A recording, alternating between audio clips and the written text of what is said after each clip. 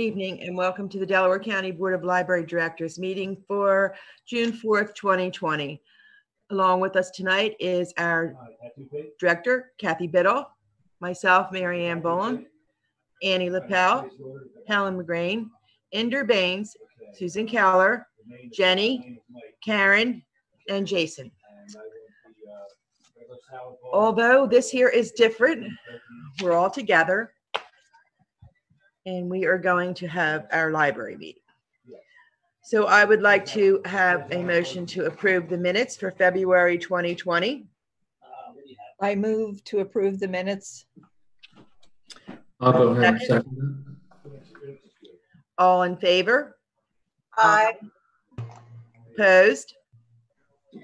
Having none, minutes are approved.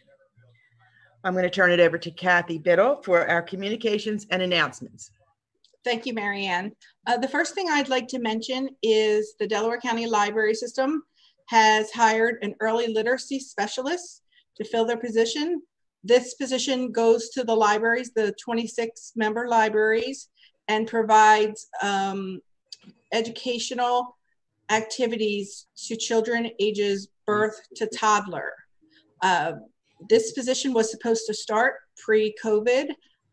We have held off since libraries were closed.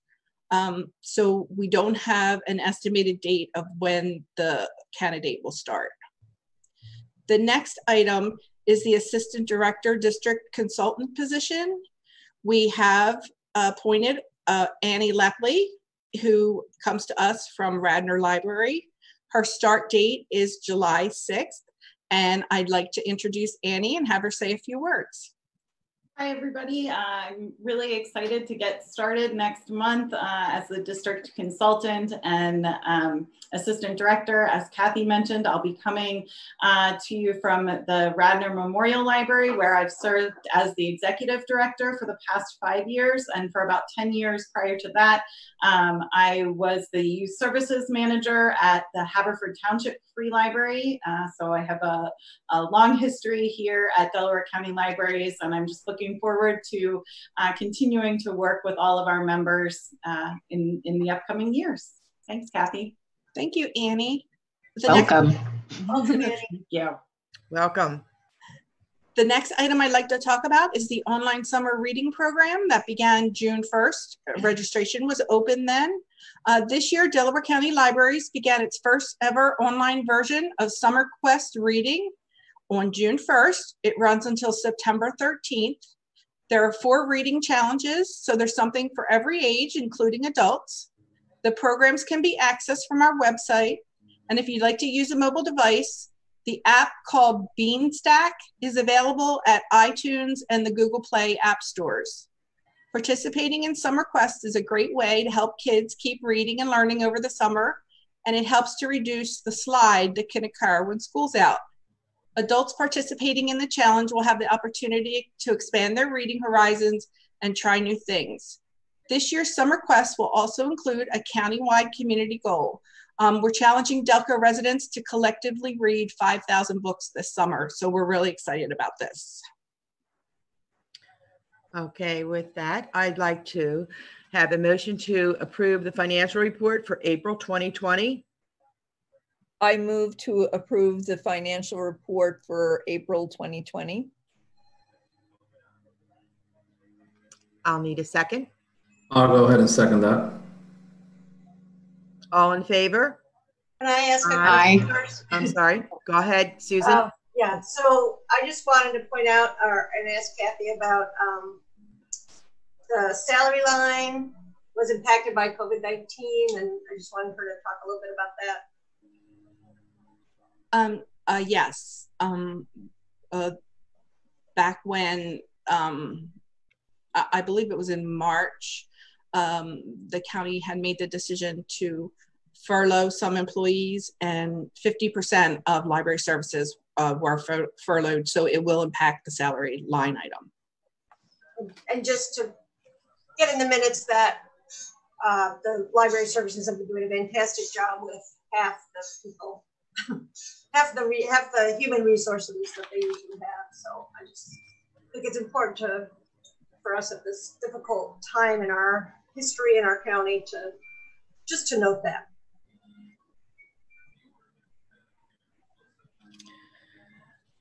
Okay, so should I move again? Yes, please. Okay, I'm going to move to approve the April 2020 financial report. I'll go ahead and second that. All in favor? Aye. Aye.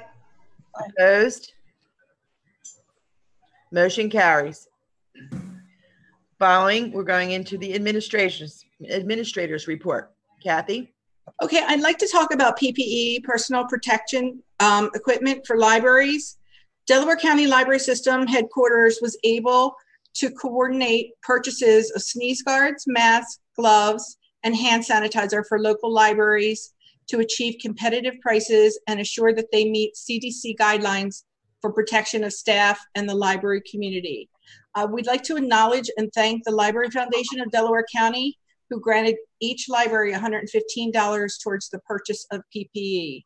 I'd also like to mention that all of the member libraries in Delaware County have made a concerted effort to ensure that all their staff has all the equipment they need to conduct library operations, and we appreciate their efforts. Moving on to committee reports. Kathy?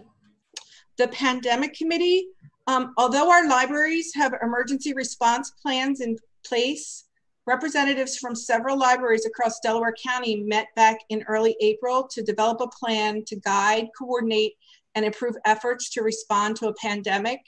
Information and recommendations were gathered from the CDC, the Pennsylvania Department of Health, and the Office of Commonwealth Libraries, and a plan was developed.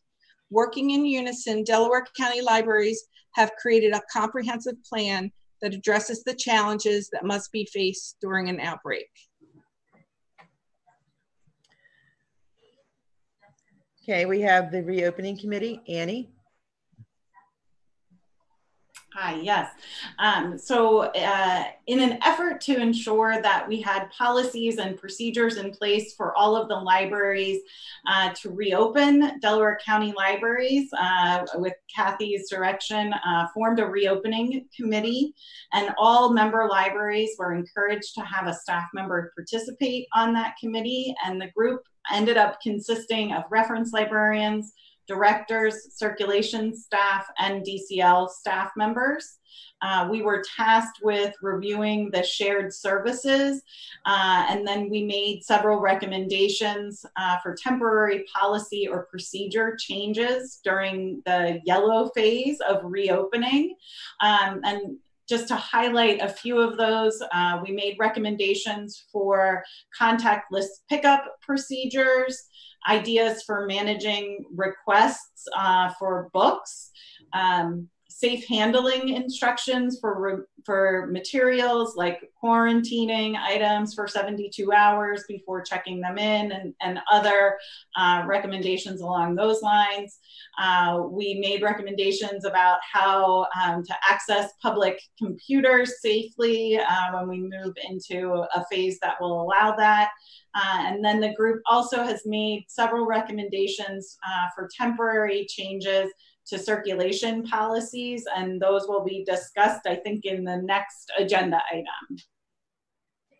Thank you, Annie. Thank you. Moving on to new business. Kathy?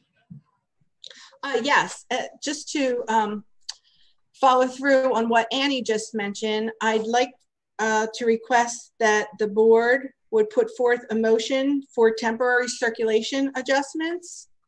The items that we need to adjust and suspend, well, adjust and suspend during the yellow phase are, we'd like to move all items to a 3-week loan period. We would like to decrease renewals to 1 renewal per item, and only during the yellow phase. As of now, we'd like to request that the online hold function be suspended. I make a motion to approve the temporary circulation adjustments as listed by Kathy Biddle just now. I'll go ahead and second that as well. All in favor? Aye. Opposed? Motion carries. Moving on to district agreement approval required. Kathy, that would be you. Yes, it is. The Delaware County Library System each year enters into an agreement with the 26 member libraries within our system. And this is to provide services to the residents within the district, which also happens to be Delaware County, the border. So a negotiation committee was formed between representatives from the member libraries. We got together, we came up with a plan, we submitted it to the libraries, and we got approval from 24 libraries. So it was adopted. We're asking that a motion be put forth. I froze for a minute there, Kathy. I'm sorry. I'm sorry, go ahead. Can we go back to that? I froze for a minute. Can we go back to the district? Sure. The district negotiation agreement is an agreement between the Delaware County Library System and the member libraries within our district. Our district happens to be within the footprint of Delaware County. We provide services to 26 libraries within the county at 28 locations. So the agreement is formulated and decided from representatives of those member libraries. We then go ahead and make recommendations and send the plan out to all the libraries within the district. 24 of the libraries within the district signed. So that means it was adopted. It can be submitted to the state, and I just need a motion for approval from this board so that the agreement can go into effect. Okay, I move to approve the district agreement. I'll go ahead and second that as well. All in favor? Aye. Opposed? Motion carries. Going ahead, old business. There is no old business at this time.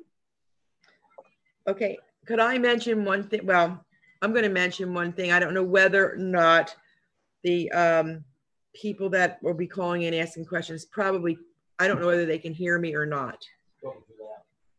If I just wanted to refresh our memories. I know I had mentioned about a program that was going to be going on in the Aston Library.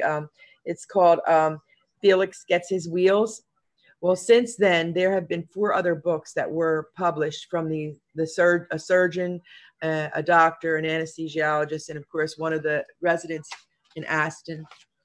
I have the website where you can go in there and see his books if anyone's interested. I can either email them to you. I can email you the website and you can go in and look. They're very interesting books.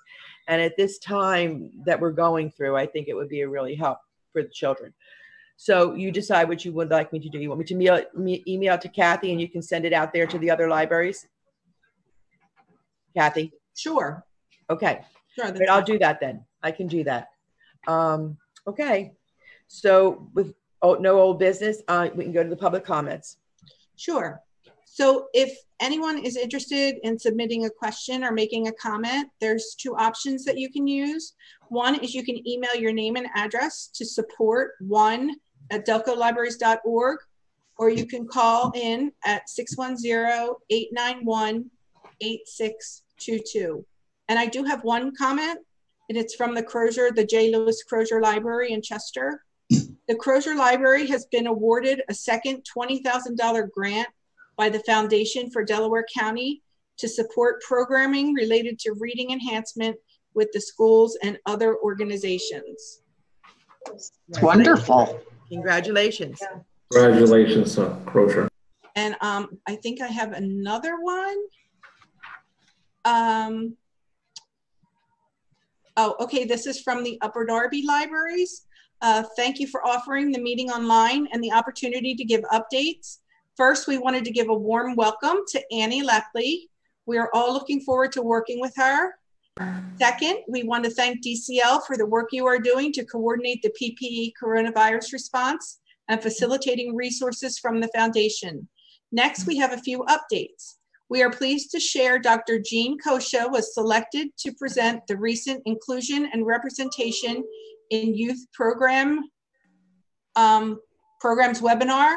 Also, we're grateful for the board and the library opportunities to participate in training webinars being offered via grants from the Library Services and Technology Act. And last, we wanted to share that our Friends of the Library organization can now accept online memberships and gifts. And the link is really super long. So maybe what we can do is we can send that out on social media or provide it on our website. And I'm sure Upper Darby can also probably share that.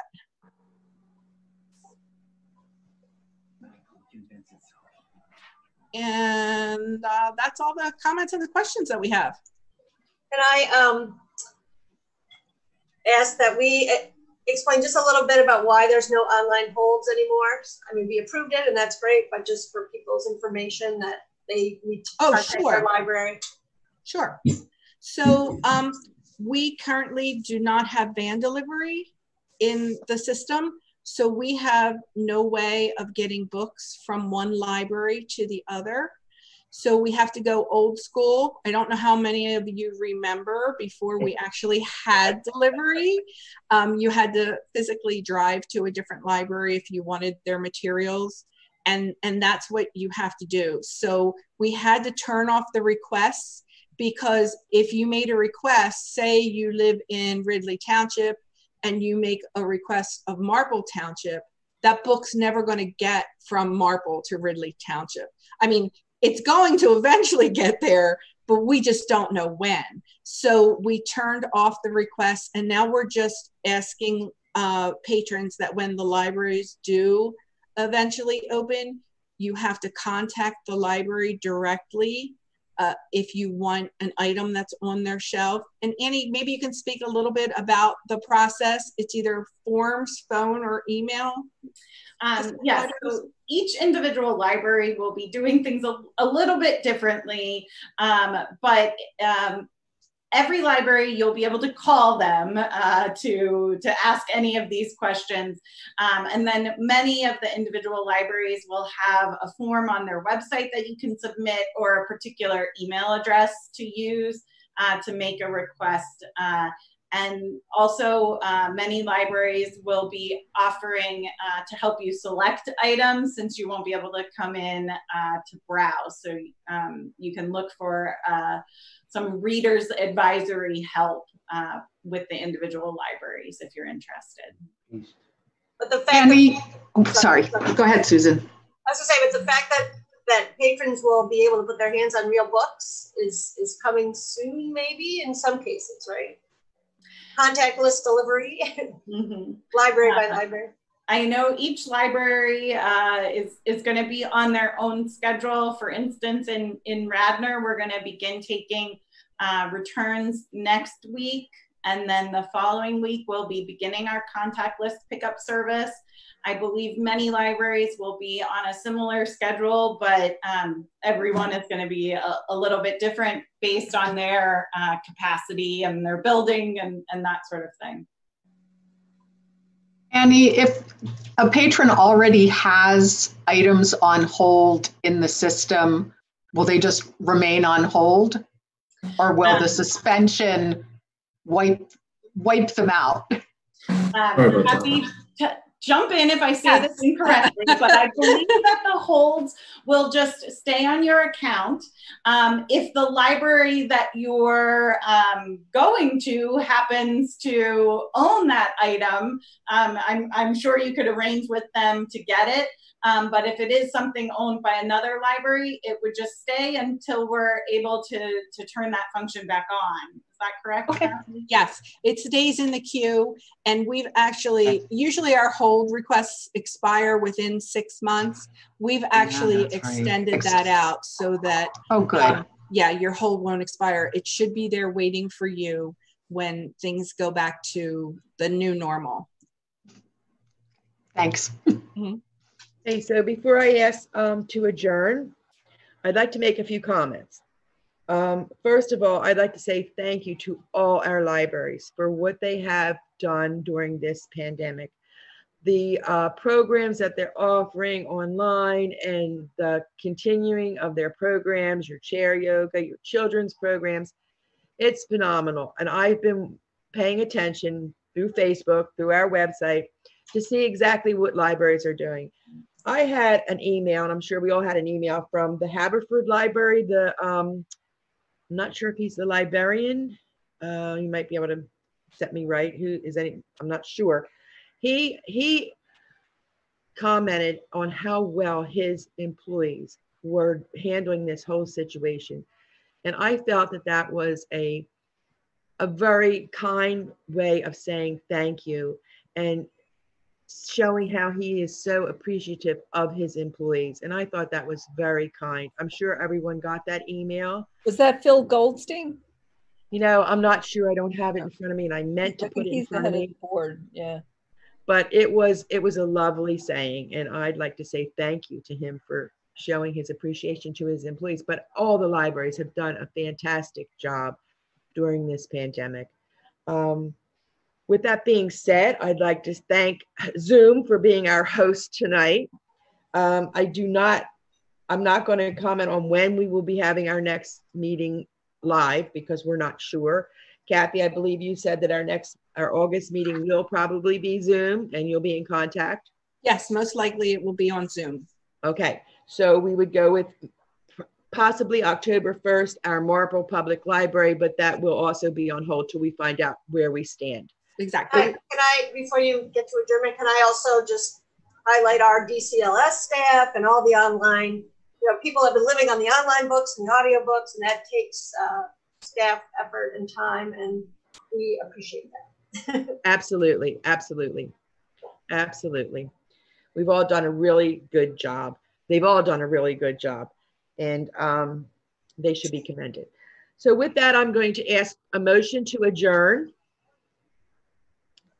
I think, Helen, that would be you. Sorry, I had to unmute myself. I moved to adjourn the meeting. I'll go ahead and second that. Okay, that motion carries. We can all eat our dinner. I think you have to vote. They have to vote. Oh, yeah. I'm sorry. All in favor? Aye. Opposed? No opposed. Everybody wants to go home. Okay, with that, motion carries. Thank you and good night, all.